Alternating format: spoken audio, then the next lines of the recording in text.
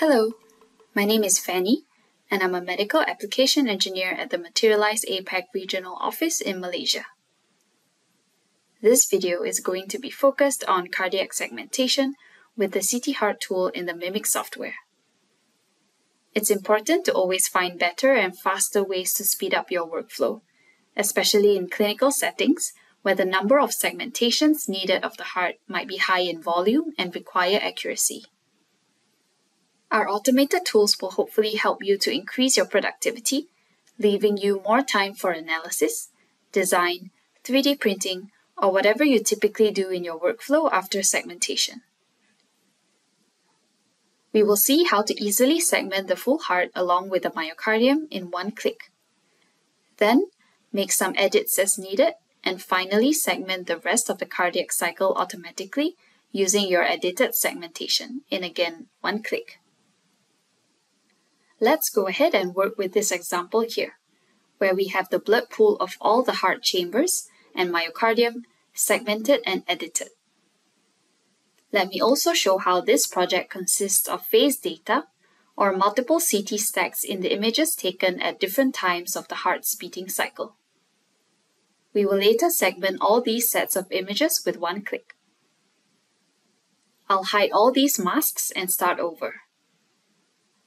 Our first step is to head over to the Advanced Segment tab and launch the CT Heart tool.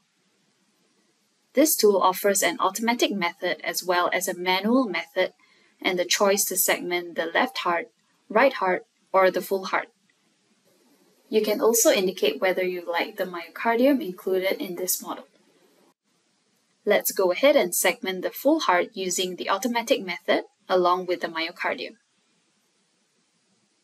The manual method is really more like the semi-automatic method, where you select seed points in the scan for each part of the heart, and the tool will segment the heart automatically based on that, and based on the contours or the gradient changes in the images.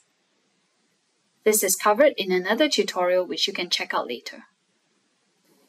It's recommended to try the automatic method first, and if this doesn't give you the results you're looking for, then you can use the semi-automatic method to place precise seed points. This tool can work on scans with scatter or artifacts, but it's best if the scan has contrast in the heart at the very least. As a result, you can see we'll have the full heart segmented and labeled automatically for us. You see we have some messy branches and some other items that we maybe don't want in our model. So let's edit these masks using the Edit Mask tool under the Segment tab. Basically, what I'm doing here is cutting off some of these unwanted or incorrect aspects of the mask. Keep in mind the goal here is to edit your masks the way you like. That way, when we go to segment the rest of the scans, we won't have to repeat these edits. And for now, I'll just edit the chambers of the left heart, so the aorta, left ventricle, and left atrium. Once I finalize my edits, I'll do a quick region grow from the Segment tab, which will get rid of the unwanted floating voxels. I'll make sure my target is the same mask as the source mask.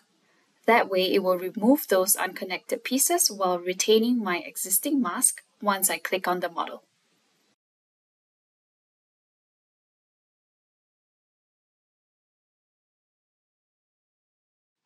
Now we're ready to propagate these edits to the rest of the cardiac cycle. From the Advanced Segment tab, we'll use the 4D CT Heart tool this time. We'll now define the masks of the left heart that will be used as reference to segment the rest of these scans. The entire blood pool as our threshold mask, LA for the left atrium, LV for the left ventricle, and AO for the aorta. Then hit Apply. As the tool goes from scan to scan, performing the segmentations, you will find their masks populate here on the right, as well as an indication of which scan the mask is associated with. This shows only the left heart, but the process is the same for the right heart or the full heart. Now that it's done, I'll head over and choose one of these CT stacks. I'll use the 20% phase and make that the active image dataset by dragging and dropping it over the viewports. This is where we scroll through to do a quality check for that face. Then I'll highlight all the masks associated with that face and visualize it in the 3D view. And that's how you can optimize your workflow when it comes to heart and face segmentation. Thank you.